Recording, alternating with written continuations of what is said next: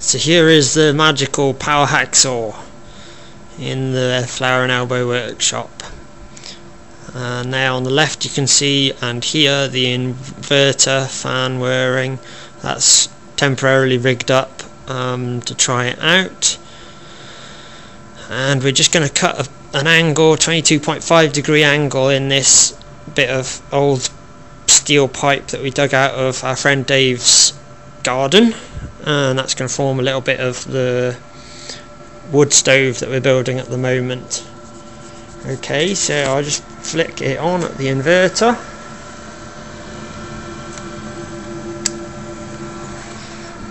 It starts up.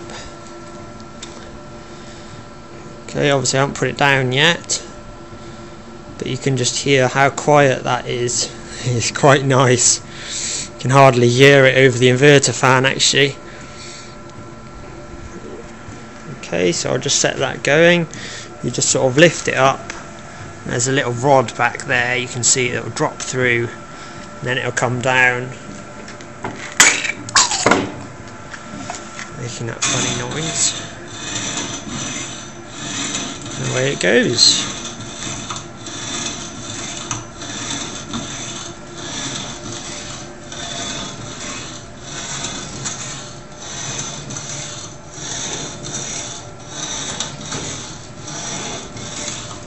Happily working away now.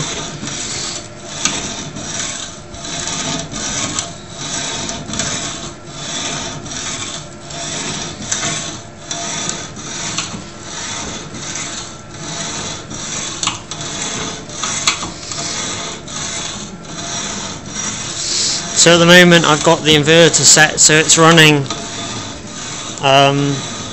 about a third of the frequency of like mains normal frequency, so it's going a lot slower than it would do. That's because I haven't got any coolant set up for it, and also because it's sort of on wheels on this base here, so at some point we'll have to set up a nice sort of level base, maybe even bolt it down, then we can ramp the speed up.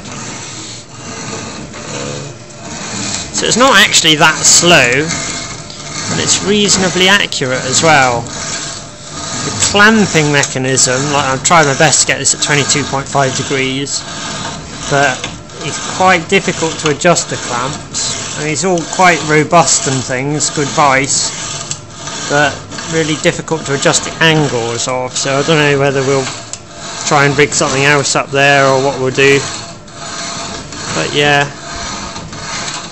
the thing I really like about this is just how quiet it is compared to using an angle grinder or a chop saw or any of those things. Okay, it's obviously not as fast. It doesn't make so much mess. Oh, there we go, it's through.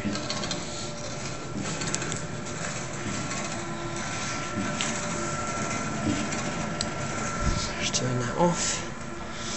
So there we go. Just have a little look.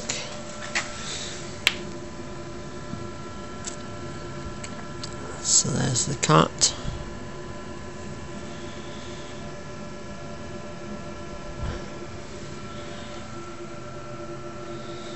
And that's the magical automatic hacksaw.